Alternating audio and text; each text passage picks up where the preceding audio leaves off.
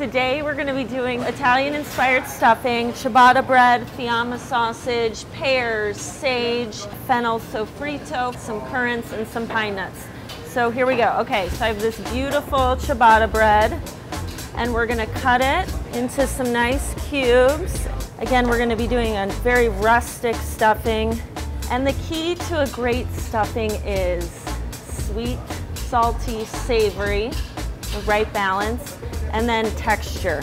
So you want to toast the bread or use a stale bread because you've got a lot of wet ingredients in there and you don't want, a soggy mess. So you want a bread that can hold up. We're not going to add any oil. We're not going to add any salt to this. We're just going to toast it dry.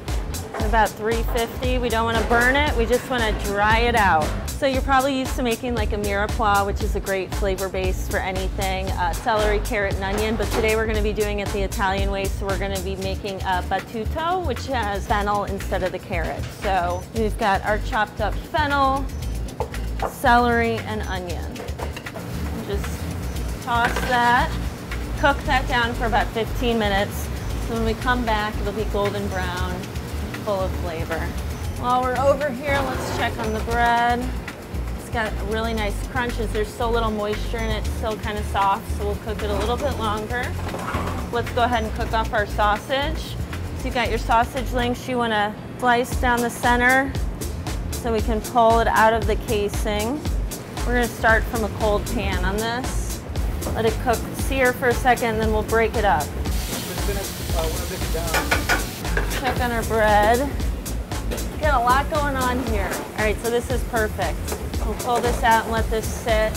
So we don't want this to stick to the pan. So this is something that you're going to kind of be moving. By the end, you're going to have, the perfect size crumbles there.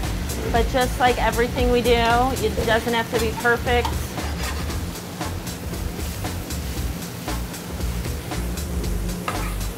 So delicious, and then you've got this really wonderful sausage. We're going to add this all in here. So now we're going to add the battuto, the celery, onion, and fennel. We're going to add some sausage. You can strain all the fat off of it. I just kind of strain it by not dumping the whole thing in. We're going to add some toasted pine nuts for some crunch and, of course, a nice nutty flavor. We've got some dried currants. You can do raisins, cranberries, dried cherries. Okay, then we're going to add about a half a cup of sage. We're going to chop it up, release some flavor, so about a handful. So you want to add like 2 eggs, 3 cups of chicken stock. Toss it all together. This all in your pan. We're going to slice some red pear. If you want to toss this in with it, you can do that. You can finely chop them, but I love the way a beautiful, nice sliced pear looks, so I'm going to throw them on top. And I will be making this for my family this Thanksgiving.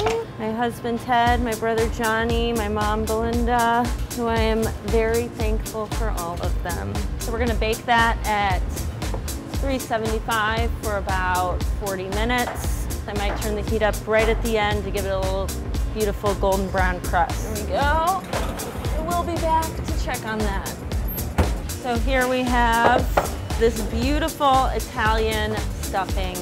It's got amazing fall flavors and it has a beautiful Italian or a Katie's twist to it. So I highly encourage that you make it for your family and that you enjoy it. Let me know.